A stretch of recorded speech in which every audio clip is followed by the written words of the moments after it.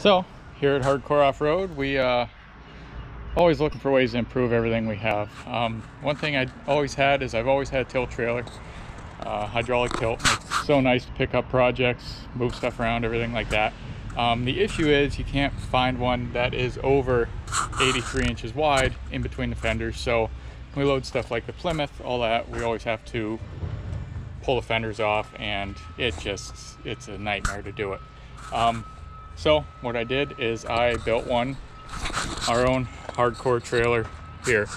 Now this is a short trailer. It's only about 21.5 feet long with the ramps or the low extensions. It's a 20-foot wood deck on it.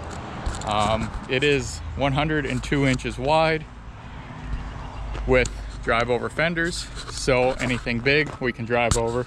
We have a 12,000 pound winch on it. We have LED deck lights to light it up. Basically real heavy duty solid fenders we can drive right up over.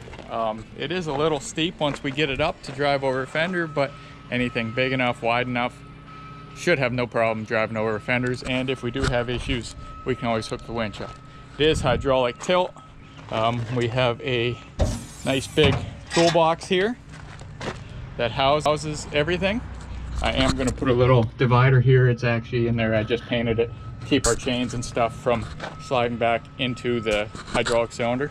We have a plug here that will plug into the back of our truck if for some reason this battery dies, which it never should, because the battery charges off the truck when the truck is running down the road.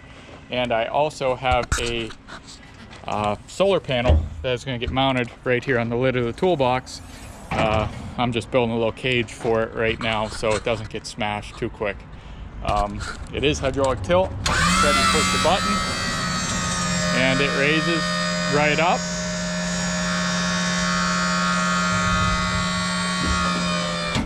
Should pick up just about anything we ever need to with it. It's probably rated, I mean, it's a 3,000 pound cylinder, so the way it's set up, it should run, or 3,000 psi cylinder.